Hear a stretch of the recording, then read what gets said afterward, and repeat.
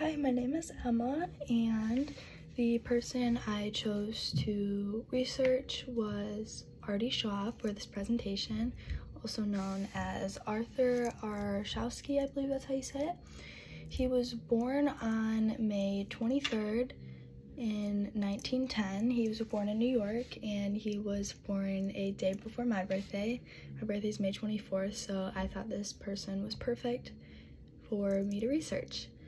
Later on, he ended up moving to New Haven, Connecticut with his family, and at some point his dad ended up leaving him, and that is what inspired him to give music a try.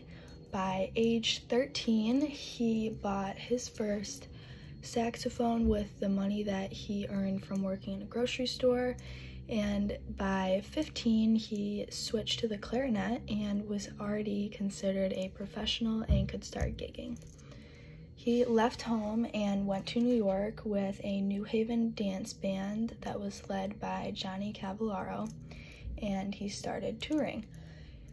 Artie Shaw is known as a popular American clarinetist and bandleader in the 1930s and 1940s. Moving on to music and artistry, Artie played with a B-flat clarinet when he performed. He was also known as a boundary-crossing musician. He valued experimentation and innovation rather than always trying to fit in like the rest of the popular musicians such as Benny Goodman or Charlie Barnett. And this is what made him super unique and stand out to many people. Many people assumed his IQ level to be very high, around 160, and that made people come to the conclusion that this is why his style of music was so unique and out of the ordinary.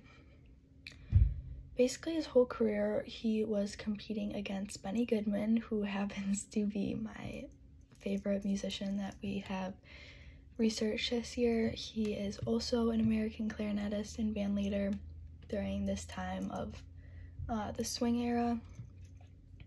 And a fun fact, Artie and Benny were both born on May 23rd, but a year apart.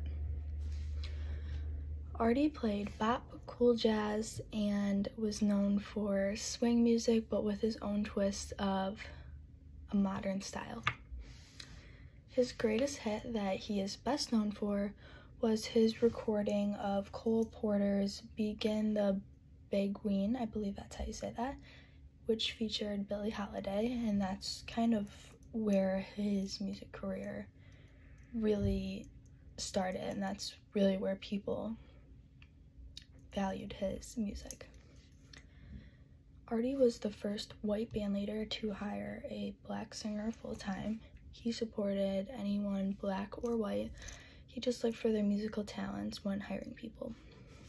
Other famous songs that he is known for include Stardust, which I was looking into that song and I've definitely heard it many times. I just never really paid attention. And that's why I think this class is really cool, because it's just really opening my eyes and expanding my taste in music and just love for like old songs that I never would have looked into unless I was in this class. And another song that he was known for was Frenesi. Him and his orchestra ended up releasing 14 original songs and 172 covers. Now looking back to where his first band started, he formed his first group in 1936, and this was also a super unusual band. It consisted of the clarinet, a rhythm section, and string quartet, which relates back to him being super unusual and always trying things that were out of the box or out of the ordinary.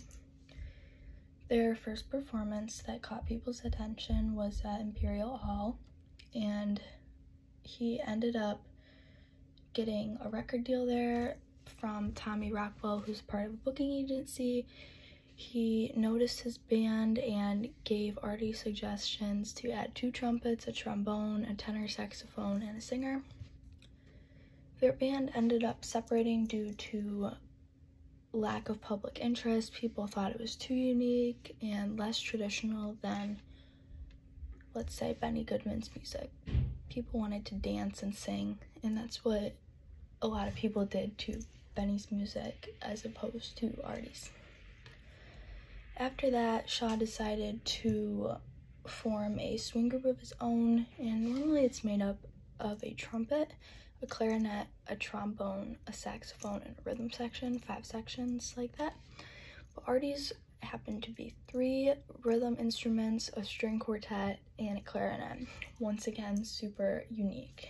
And I just think I admire, he'll fail and he'll still try new things until he gets something good out of it, and I just admire that about him. Finally, by 1938, he formed his band with Billie Holiday, and that's when they recorded the cover that ended up being his biggest hit, like I previously said. Artie brought to the table a lot of improvisations that consisted of blending elements of traditional classical and more of his own twist of modern forms. People admired his experimentation since that's what stood out to many.